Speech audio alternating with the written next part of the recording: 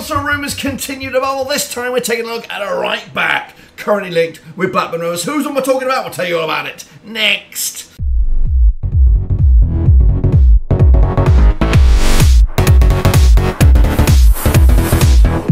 That's right, folks. Back again with another transfer rumour, bringing you bang up to date with all the rumours linked with Rovers over the course of the summer. We'll take a look in just a second. Of course, if you're new, where you been, smash your subscribe and bang up to all things Rovers related, transfer rumours related, bloody world football related. We're all here, boys, under one roof. Who am I talking about? Well, I'm talking about Regan bloody Poole. That's right, coming at you from Lincoln. We'll take a little look at him and what he brings to the table in just a second. Of course, big shout out to my VIPs. They are the patrons, of course. You know who you are. Respect where respect is due. Now we are going to go to a source here. Now this is a fan vlog or whatever you want to call it. So we've got to read the breadcrumbs, of course, into this. Now the link is actually right here. Lanks Live coming at you from.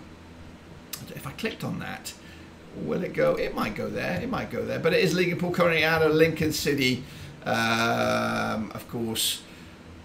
Written by Elliot Jackson, Blackburn Rovers reporter. He did a Q&A, I think, for Twitter, and then delivered these responses to this guy. And amongst there's two other names in there, but we're talking about this guy alone. Lincoln City captain Regan Poole. Of course, who is he? What can he bring to the table? What position does he play? What kind of stuff can we look forward to seeing if he was to join Ewood Park in this campaign? So let's take a little look at him. Here he is in all his glory. Of course, Regan Poole he's Welsh descent, 24 years of age, 1.8 metres tall. He plays as a right back significantly, but as you can see from this graphic here, can play across the middle and also in defensive midfield if we want to go there. Versatility is key, and again, coming at you right here, right now, the talk is that despite his fantastic end to the campaign, Joe Rankin Costello will not be focused, or will not predominantly not play at right back, maybe push forward to a midfield slot. That is the talk, which means Callum Britton will be the only real senior recognised right back. People can argue with James Brown being a contender, but his League Two low moves didn't really show any significant signs that he can make the step up right now. But 24 years of age, Regan Poole comes with pedigree, leadership experience, kind of like what if we can mimic it perhaps to that of Harry Pickering, who was captain for Crewe on the left hand side. We could build ourselves a core, you know.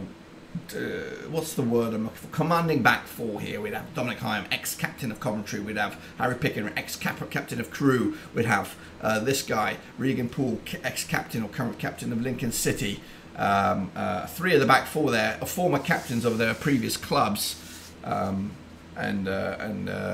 it would be senior or significant experience added to the team, and we are looking for players of that ilk. Yes, our pedigree right now is bringing in youngsters, and that's where the money's at. The Adam Mortons, the Hayden Carters, the maybe the Tyree Stolans, the Buckleys, all could leave within the next 2 years or so for significant change. The Phillipses of the world as well. So, but what does this guy bring to the table? Well, go back and let's have a closer look at it. He's played 45 times for Lincoln, the Imps, this season, scoring 2 goals, 3 assists. From right back, 3 yellow cards. He was in the starting 11 98% of the time, which shows the lack of injuries, the lack of suspensions and all that kind of stuff. 98% of the minutes he played as well for his team. It was involved in 11% of the goal participation from right back, which is a good number.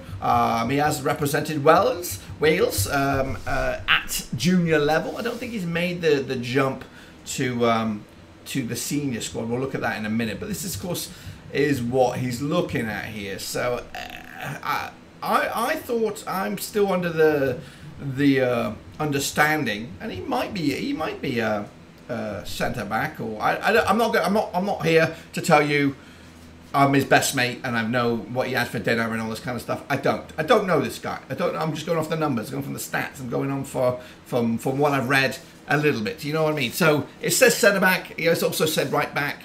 It says right midfield here. He's a defender. I would say you could probably put him in a versatile slot here. If he is coming in as a centre back, then we've lost Ayala. you know, you could probably put him in as the replacement for Ayala. That's what I would put it. Then question marks will remain for the right back slot. But then also, if you flip it around, maybe he has come in as a sort of a blurred sort of defender. That part is 1-for-1, replaces Ayala, but also can play centre back, can play right back if Callum Britton is injured. So, you know, kind of two birds, one hole, and then promoting Ashley Phillips to be the replacement centre back. I don't know. It's what you think. Let's take a look at his pedigree then, shall we? Of course, formerly of Manchester. He actually played one time for Manchester United.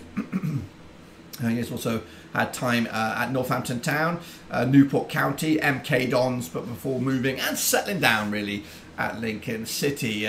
League One has been the pinnacle of his professional career, playing 172 times in total, scoring 4 goals and 9 assists. He hasn't played League Two level 35 times.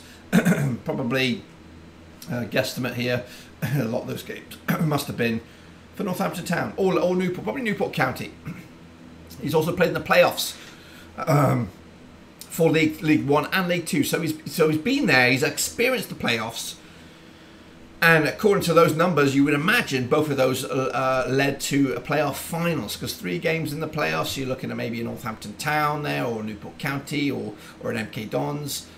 So he's been there, he's experienced it, and that could just, you know, that's what we need. That sort of mentality, that understanding, the composure, that sort of stuff is what we're missing. We have missed play. We have not had players, or the players that we have, you know, seem to have got picked up this Blackburn Rovers bug where the mental stature kind of collapses around about April or something like that, and we just fall off the face of it, and we need to get that right, that corrected. And guys like this who know how to steamroll it to the end of the season is what we're missing. And as I say those words coming out of my mouth, I feel, you know what, this guy ticks a heck of a lot of the boxes. Plays for 23 games for the under-21s for Wales, and again, I think a move to a championship club will more than likely see him make the senior squad in the next campaign or so. Let's take a little look then at Callum Britton. Now, as you can see, it flip-flops around. It flip-flops around all over the place. So it says right back here. A couple of graphics back, it said centre back. So I'm going in as a right back. I'm going in. His main position is a right back, corner transfer mark. That's what I've read. He's a little bit, just a smidgen taller than that of Britton. He's a little bit younger than him, a year younger than him. And again, has been successful in his time at Lincoln. That stuff, you can't buy that stuff, or you can if you're Man City. But you know, that sort of stuff it's gonna leave an impression. You know, the composure, the tenacity that he has instilled for his previous clubs, getting them through those playoffs, could only do us the world of good. More versatile than that of Callum Britton, again, much more affordable than that. His contract, I believe, expires. So again, picking players up like Regan Poole, Ennis from Plymouth. These are the deals that we're in right now. We cannot afford the mega money deals, and if we can afford them, we probably will have to put all our cash in a couple of pots. But we need to bring in, I think, at least six players, maybe even more than that. So he would be a good addition to add. Let's take a look at the values then. Of course, Britain's values is peaked at around about 2 million now, whereas Poole's is around about 500,000. Do we have numbers? We do have numbers. Of course, 289 games scored by Regan Poole. He is younger compared to Callum Britton, who's played 244 games as well. League One stats there, 70 games for Callum Britton. Of course, Regan's played much more games than he has as well. Again, not really too significant in regards to defenders, but his number of goals per game or minutes per goal is less than Callum Britton.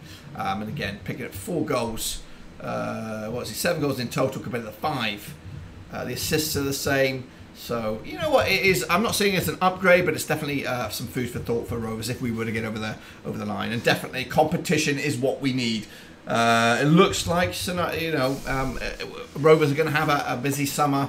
both in and out. If we're going to generate some funds, we've already lost some key players, key individuals, and we need some signings to get bums on seats. I feel this is not one of those bums on seats kind of players, but we need competition for spots. If JRC has been pushed forward into midfield, then Callum Britton needs a competition as to left back. If Teo Dunn moves on, who's going to be the competition for left back? I do not want to see Callum Britton operating as a left back, inverted left back. I think it's slow. It adds an extra step. It's pausing to get it back on the right foot to cross it in there. So I feel Callum Britton should be on the right hand side. I think Pickering should be on the left hand side. This guy would be competition for those spots, and take your chance whenever you get it. Look at JRC, took his chance.